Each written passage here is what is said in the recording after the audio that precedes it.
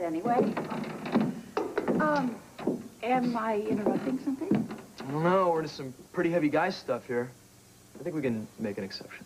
Isn't it past your bedtime, young lady? No, it isn't, young man. And you know I can't go right to sleep when I get home from the hospital. I decided I wanted to get some fresh air, and then I saw the fire. Where's Dad? Well, I think he's working late. Wait, don't jump to conclusions. Come on now. Your father and I are trying very hard to work things out. Yeah, well, I'm sure you are.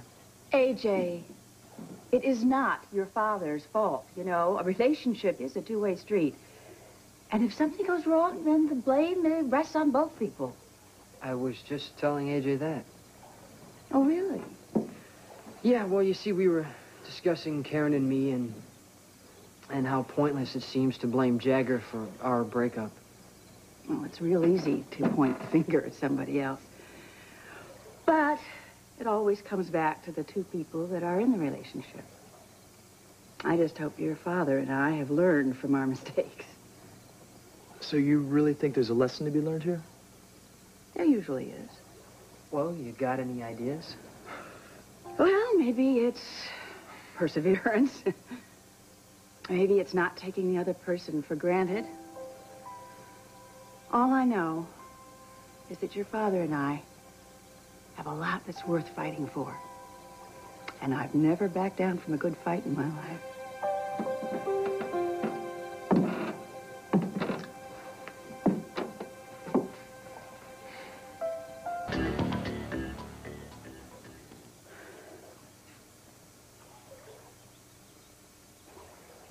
I thought I'd find you here. Oh. I'm sorry. I didn't mean to scare you. It's okay. What are you doing out here by yourself?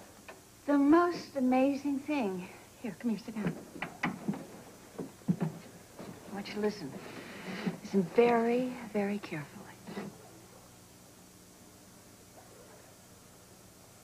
What am I supposed to be listening for? Nothing. That's the amazing thing. Absolutely nothing. There's no sound.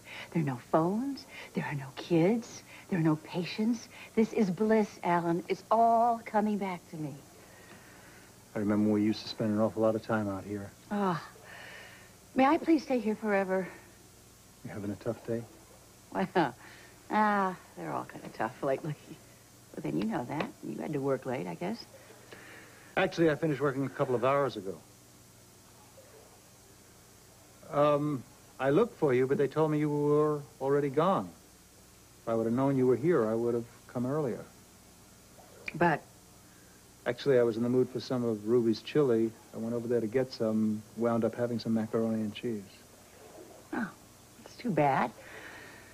I would have loved to have joined you and had a little bit of comfort food. I didn't think that sort of thing would even appeal to you. Well, there. You see? You see? You think you know somebody, and after all these years, you think you know them inside and out, and you still have a lot to learn, even if it's just macaroni and cheese.